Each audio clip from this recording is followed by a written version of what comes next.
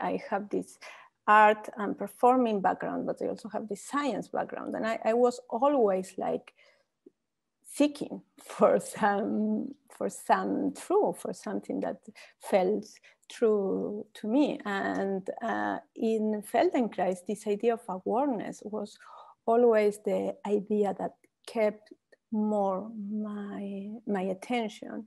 So from there, I have the opportunity to explore consciousness with different cultures in Guatemala, in Bali, in Colombia, in Mexico, with different, also in Turkey, with Sufism, with different things, but also from the science and the neurobiology perspective. And so I have the opportunity to study with Humberto Maturana, and I read a lot to Damasio and other cognitive science teachers that really shaped my way.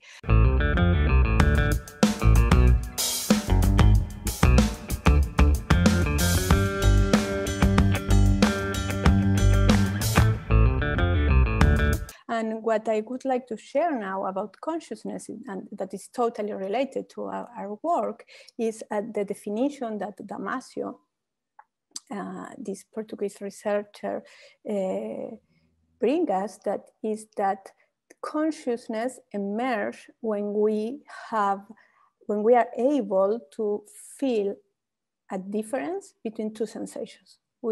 When we are able to have a sensation, and then we are able to realize, oh, this changed.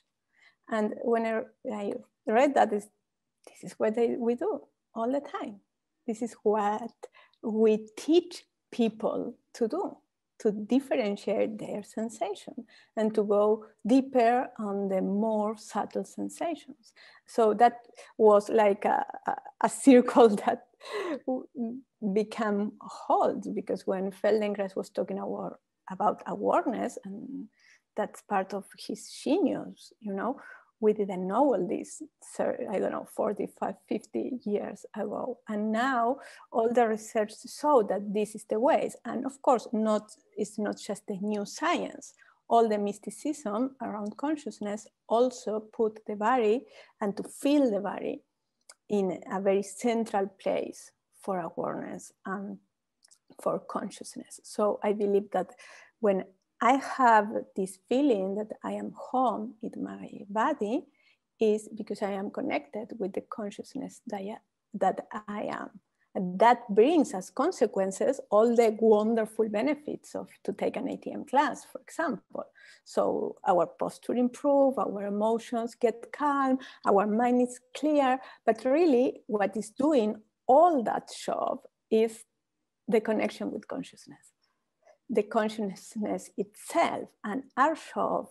And this is key for me, because we are, we in Movimiento Inteligente or in Feldenkrais, we don't fix people. We don't try to make them right. We don't try to correct their posture. We just create this wonderful context through the methodology that Feldenkrais creates that allows themselves to feel themselves. And in there, we know this because we see it every day with our clients. The magic happens. So when I found on my explorations around consciousness, all these concepts, for me, it makes much more sense and become much more deeper, the work that we do.